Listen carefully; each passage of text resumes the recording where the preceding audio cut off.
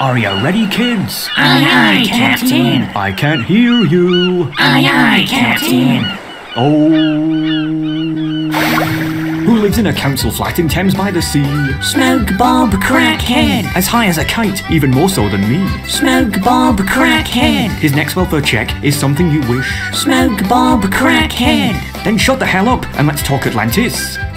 Ready? Smoke Bob Crackhead. Smoke Bob Crackhead. Smoke Bob Crackhead. Smoke Bob Crackhead.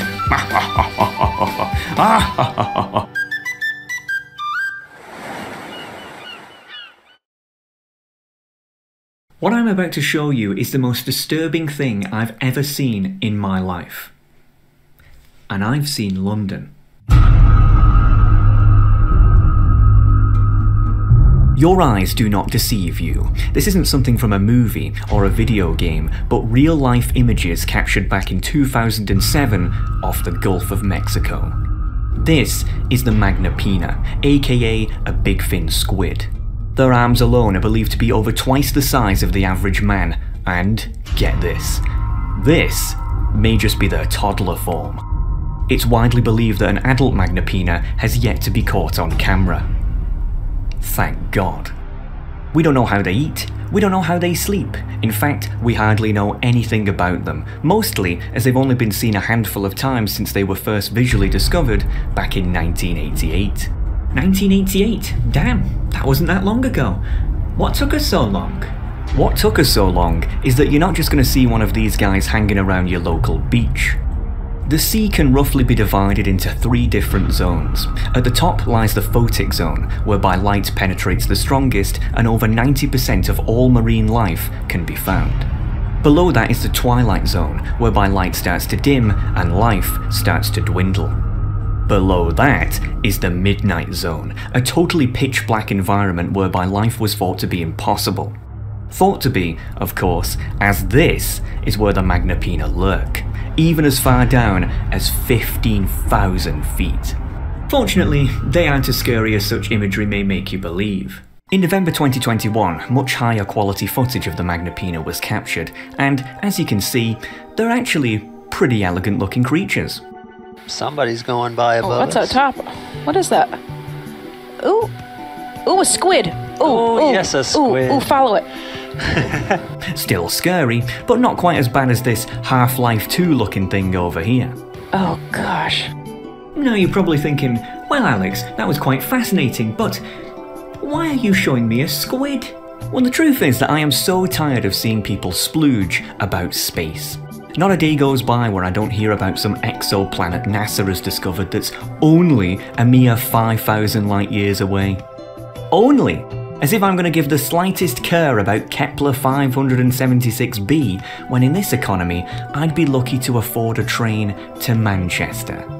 I can't help but laugh when people try to get me to become as fanatically obsessed with space as they are, by telling me things such as, did you know that Uranus has 27 moons? Oh, so when Uranus moons, that's interesting, but when I moon my anus, I get arrested. Oh look, Elon Musk and Jeff Bezos, 2 of the world's wealthiest men, are once again arguing over who has the biggest rocket. And then I want to thank every Amazon employee and every Amazon customer, because you guys paid for all of this. So seriously, for every Amazon customer out there and every Amazon employee, thank you from the bottom of my heart very much. It's very appreciated.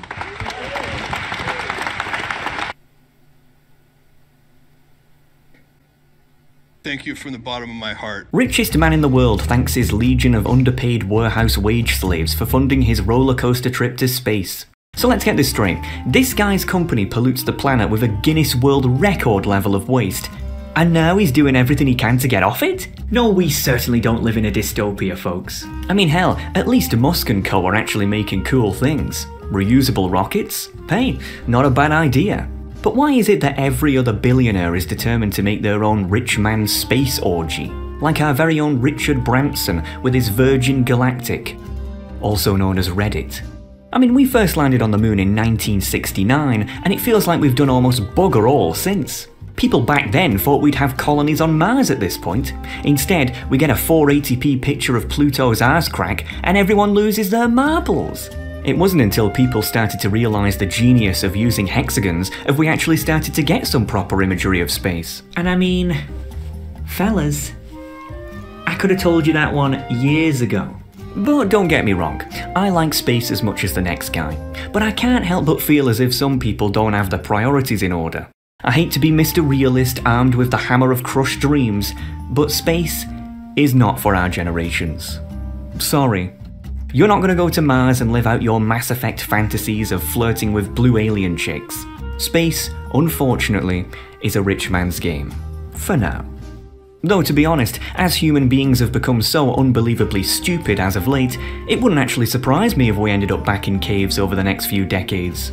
No wonder aliens have never come down to talk to us. We've been galactically friend-zoned without the friends. Jokes aside, not that I am joking, I don't understand the obsession some people have with getting off Earth. I mean, there's so much about our own planet that we don't know anything about.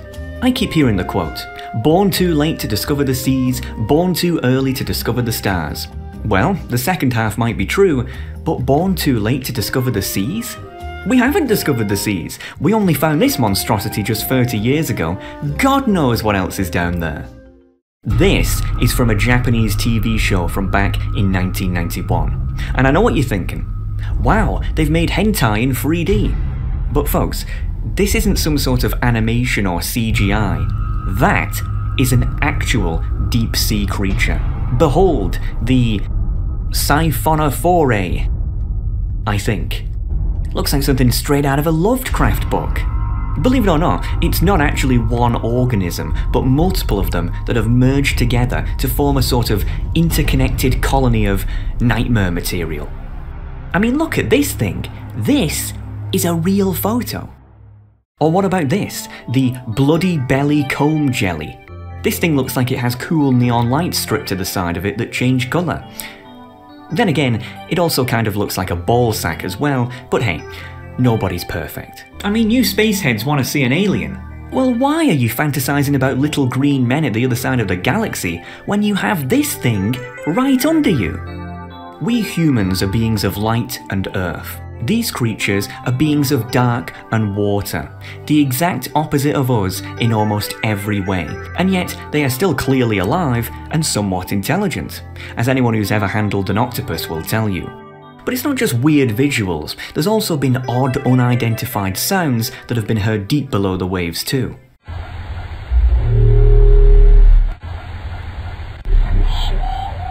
I mean, what the hell was that? The point I'm trying to make is, there's some really weird stuff going on down there, and yet, no one seems to care. When it comes to space organisations, they're a dime a dozen, but when it comes to mapping the darkest depths of our planet, we're snoozing.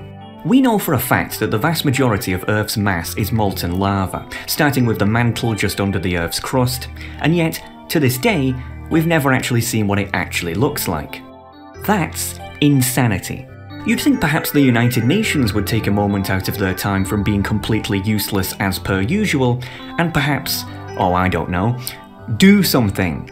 If I was the UN Secretary General, I'd gather all the wealthiest nations on Earth, the Americans, the Chinese, British, French, well, not the French actually, and then I'd say, right chaps, how about as a diplomatic bonding exercise, if we gave you fellows a cheeky $1 billion, could you all work together to map the entirety of Earth's underwater terrain? Cheers. And before you know it, world peace has been achieved, and we found the Krakens. Job done. But it's not just underwater creatures we could find. What about underwater civilizations? We know that our Earth has changed drastically over the thousands of years since its creation. It's believed that all of the continents we know and love today were originally conjoined together as one supercontinent, known as Pangaea, and only over time did the Earth's tectonic plates slowly shift to form the world we see today. We also know that there's been land that was once above the sea that has since sank below it, a lot of which had human inhabitants. Back in medieval times, my nation of the United Kingdom was not actually a United Kingdom at all. Well, not much has changed really, but I digress. In the past, what we know today as the UK was actually many different little kingdoms, such as Wessex, Mercia, and my ancestral home of Northumbria. In the southeast lied the kingdom of the East Angles, which had a capital city called Dunwich. I can almost guarantee that unless you live there, you've probably never heard of it, but at its peak, Dunwich was an international port city that was said to even rival London. But you'll notice how I said was. That's because due to a series of natural disasters such as storms and coastal erosion, most of Dunwich essentially fell into the sea, and today hardly anything of the once thriving capital remains. Remember when I said Dunwich rivaled London during its peak? Well, for reference, the population of London today is over 10 million. Do you know what the population of Dunwich is today? Have a guess. Maybe 5 million? Nope. 1 million? Nope. 500,000? Nope. 100,000? Nope, nope, nope. How about 183? Yeah. But if you thought a sunken city was crazy, then how about a sunken country? This is a satellite map of Northwest Europe, and I'm sure you've seen this many times before. Unless you're American. To name some important countries on this map, we have the UK and... that's it. But did you know that Europe didn't always look like this? In fact, there was once a time when you could walk all the way from Britain to France, as they were actually connected by land. Horrifying! Over 6,000 years ago, it's estimated that Northwest Europe actually looked like this, with Britain not being an island, but a mere peninsula. But hang on a minute, what is this? This, my friends, is what we refer to today as Doggerland. Now, Doggerland was not an actual nation per se, but a name we retroactively attached to the land. What we today call Doggerland was once a thriving farmland inhabited by tribal Europeans. However, a combination of rising sea levels with what was believed to be a tsunami completely submerged the land and buried it underwater to history. Had Doggerland never been submerged, it's almost impossible for us to estimate what it would have been like today. But what we do know for sure is that its sinking completely changed the course of human history in ways that we can't possibly comprehend. Amazingly, however, in recent years, archaeological searches have started to take place in what would have been Doggerland, and some findings have actually been made, such as this gargantuan woolly mammoth skull. Pretty insane. Alright, so we've seen a sunken city, a sunken country. Well, how about the full shquabang? A sunken continent. I'm sure almost everyone watching this has heard of New Zealand, a beautiful country full of fantastic people, yet is, at the same time, another typical Western neoliberal state that doesn't give the slightest damn about its citizens at all, with a Prime Minister that was trained by none other than New Labour. But that's a story for another time. New Zealand is of course just off the coast of Australia, and in comparison to it is extremely tiny. But this wasn't always the case. In fact, New Zealand was once similar in size to its brother, a sunken continent that we today refer to as Zealandia. Millions of years ago, Zealandia was a massive island that was estimated to be almost 2 million square miles, though over the centuries slowly started to sink, leading to today whereby 94% of what was once Zealandia is now totally submerged, with only New Zealand and other minuscule islands still remaining above the waves. Ball's Pyramid, and yes, that is its real name, a small volcano stack in the middle of the Pacific Ocean, is widely believed to have been once part of the continent. Unfortunately, unlike Doggerland, as the continent sank so many millions of years ago, there is thus far no evidence to suggest that there has ever been any human activity present there before it was submerged. Sad times. Still, pretty interesting to think that New Zealand is essentially just 6% of the leftover terrain of what was once a much bigger beast. Insanity. I don't know about you, but I find this sort of stuff absolutely fascinating. Deep sea stuff makes me smile like my dog does after I tell him he doesn't stink that much today. What are you smiling? But if we're going to talk about underwater lost civilizations, then we just have to talk about Atlantis. Atlantis is a place that needs no introduction, a long-lost mythical city-state that was said to have disappeared under the sea many centuries ago. but hardly anyone knows the true history of how the legend came to be in the first place. The vast majority of people seem to be under the illusion that Atlantis is some sort of recently crafted legend, as if it's from a Disney film or something like that. But this simply isn't the case. The legend of Atlantis is actually over 2,000 years old, even older than Christianity. So, where do we begin? The story goes that around 600 BC, a Greek legislator called Solon travelled around and met some Egyptian priests, who told Solon of an ancient circular city-state that was, during its time, extremely powerful, rich, and influential. So much so in fact that the city even apparently had its own imperialist empire, which spanned many other cities and was led by its king, Atlas. This city was, of course, Atlantis. Solon supposedly then passed this knowledge down to his friends and family, who would continue to pass down such information for decades, until it reached a man called Critias. Critias would then go on to meet Plato, one of the most influential Greek philosophers of all time, who documented Critias' words about Atlantis down in text. It should be noted, however, that the actual tree of information is unclear, with different sources saying different things. Some say that Critias was a fictional character that Plato made up, others say he was a real person. For all we know, it could have been me who told Plato. We just have no idea. But regardless, according to Plato's texts, Atlantis sank around the year 9600 BC, though the sinking was apparently not of natural causes, but instead, well, listen to this. The nation destroyed itself via irreverent use of dangerous supernatural powers, whereby it was then sunk into the ocean by a series of earthquakes, largely believed to be crafted by the gods in response to Atlantis' growing materialism. Sounds familiar. The city was documented to be destroyed in a single night, not slowly over many decades. Hence why its destruction was not believed to be natural.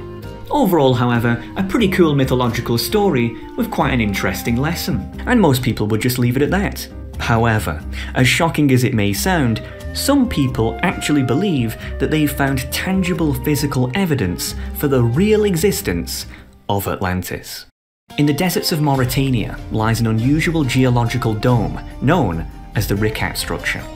As you can see, the Richat structure is extremely bizarre. A massive multi-ringed construct slap bang in the middle of nowhere.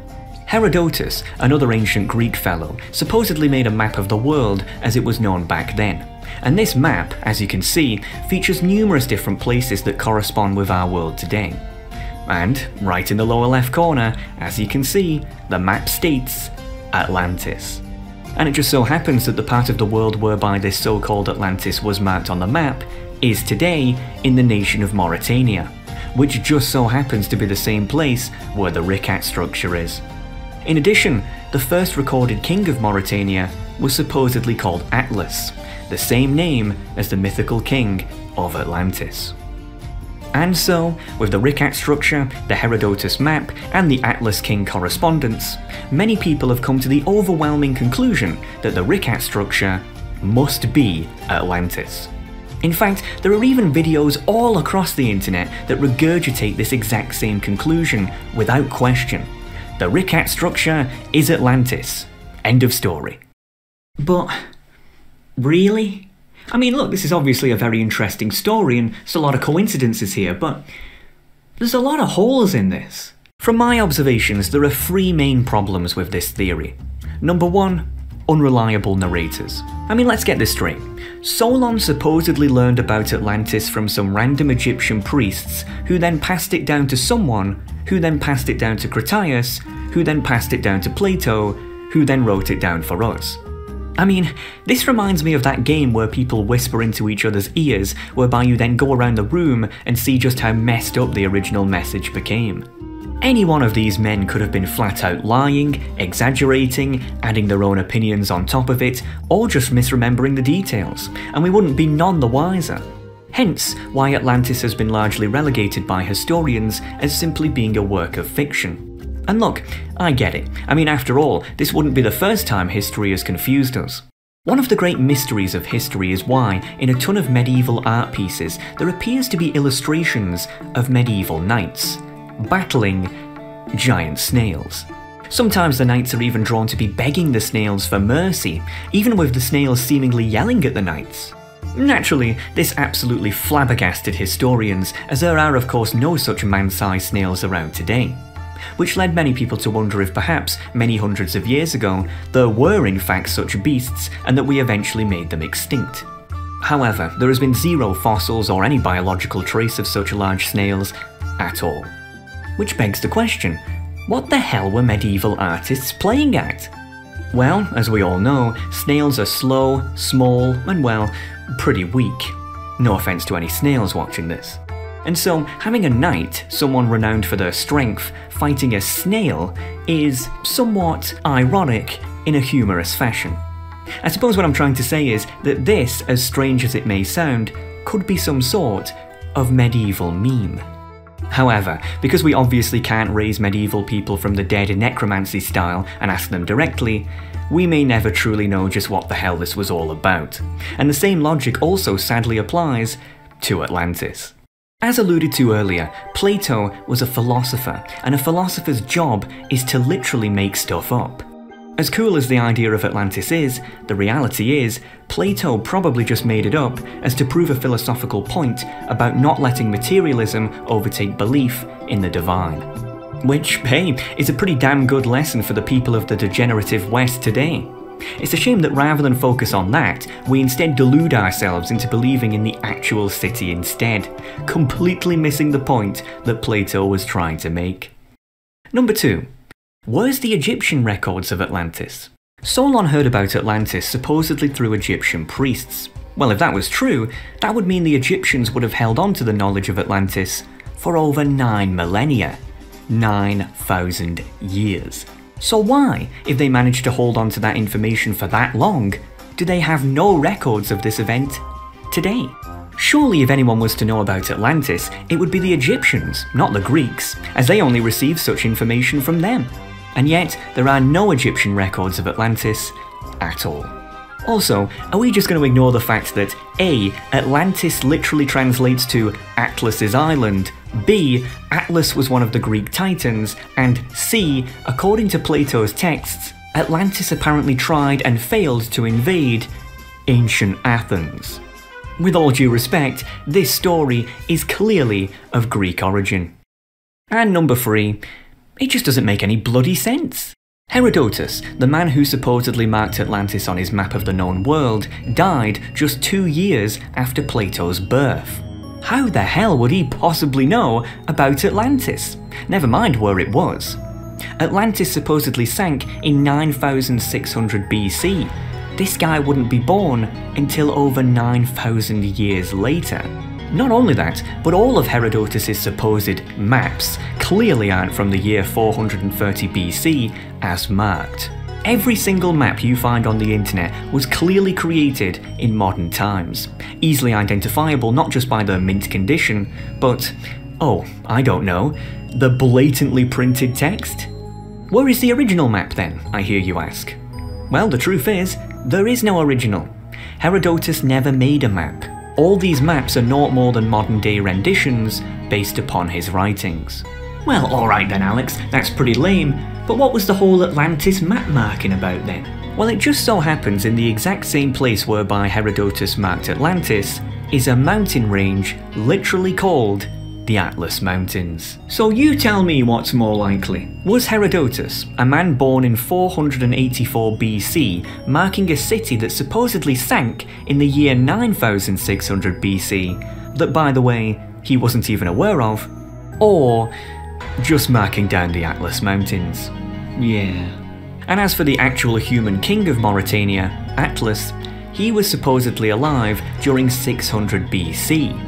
Not 9600 BC. So unless this guy was alive for over 9,000 years, this ain't the same king, Jack.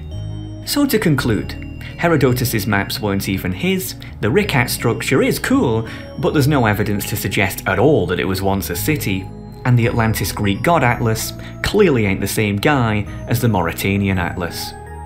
Folks, I hate to sound like a debunker from the Atlantis Misinformation Committee, but the reality is that Atlantis ain't real. The amount of people who, despite doing almost no research themselves, can be made to believe that Atlantis is real by watching one video on YouTube is honestly astounding, and makes me realise just how moronic the average person actually is. Pro tip folks, just because someone puts a bunch of red circles and arrows over satellite images doesn't mean they know what they're talking about. In fact, in all likelihood, they're probably just trying to make money from your naivety. You know, the truth is that the modern man has a really boring life that they attempt to spice up by latching on to mythological tales such as these. Myths like Atlantis annoy me because people shouldn't latch on to what is a blatant work of fiction when there's so much more weird and bizarre things that are actually happening in reality. Seriously, some people on the internet eat up nonsense quicker than my dog eats a melon. Melon? There you go. Melon? Ooh. You like that?